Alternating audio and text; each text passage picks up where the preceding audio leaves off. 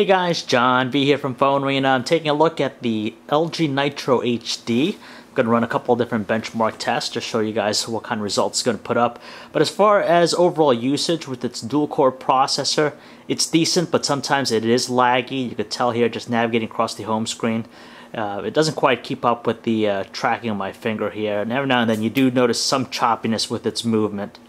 But it's still more than acceptable. Nothing really that bad, to tell you the truth.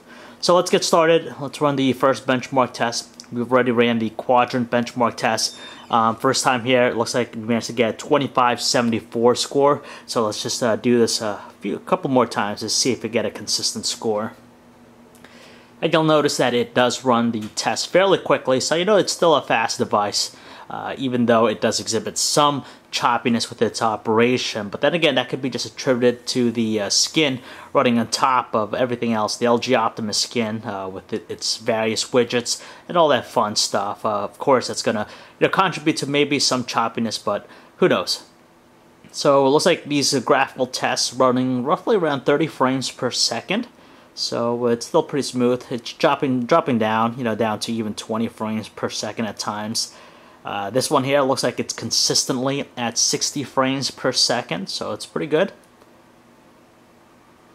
And the last one, roughly between 25-26 frames per second on the average. And this should be finishing up soon.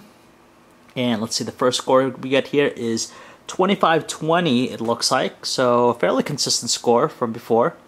Let's run this one more time. See if we get a same score, so roughly around 2500.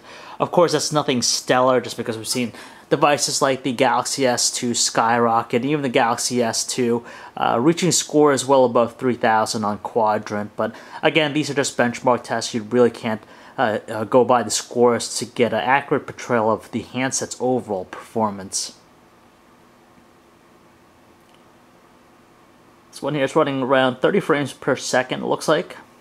Jumping down a little bit every now and then, down to 20 frames per second. This one's usually consistent at 60 frames per second, which it is. And the last graphical test here, roughly 30 frames per second, it looks like. And we'll get the last score.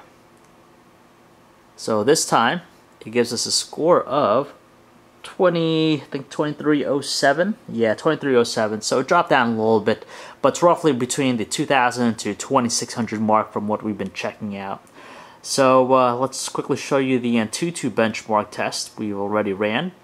Now it gave us a total score, pretty respectable score, total score of 5977. You can see all the hardware, all the tests that it ran already, and when we put it up against some devices with the chart here, you could tell the Galaxy Nexus is just a little bit above it. It does better than the Galaxy S2, the Optimus 2X, the Zooms before that, so it's pretty reasonable with its results here. But again, that's just the benchmark test. You got to look at it with the overall usage of the phone.